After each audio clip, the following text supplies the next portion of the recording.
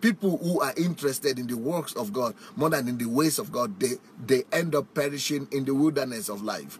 They end up perishing in the wilderness of life. I mean, that's what happened with Israel.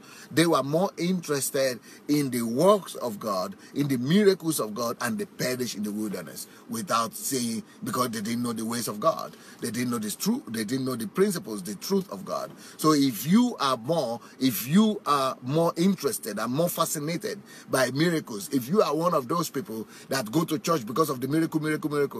I believe in miracles, because when I talk like this, some people think I don't believe in miracles. I do. I am a miracle worker myself. I don't just believe in miracles. I do miracles. But, I'm telling you the truth. Despite the fact that I'm a miracle pastor, I still tell you that you should not be carried away with that. The Bible says that should not be our focus. The Bible actually tells us, as a matter of fact, that many people will come in that day and say they don't know me. Why? Because it is the knowledge that matters. They don't know me. Can you see the emphasis? They don't know me. You don't know me. Depart from me. I know you not. You don't know me. I don't know you.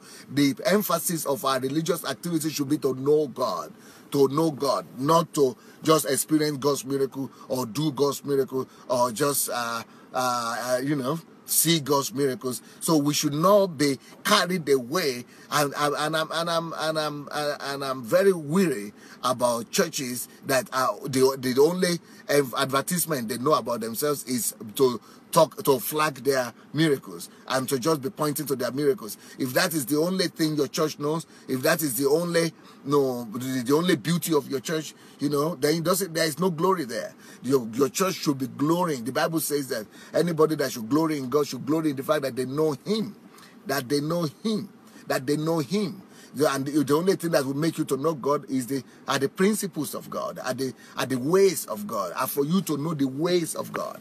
And some people think that is boring sometimes. Some people might think that, we want the spectacles, we want the manifestations, we want the abracadabra, something, whatever it is, the magics. But that is why Jesus said that, in the last days, that there will be many people doing miracles. That should not be the basis for which you follow people.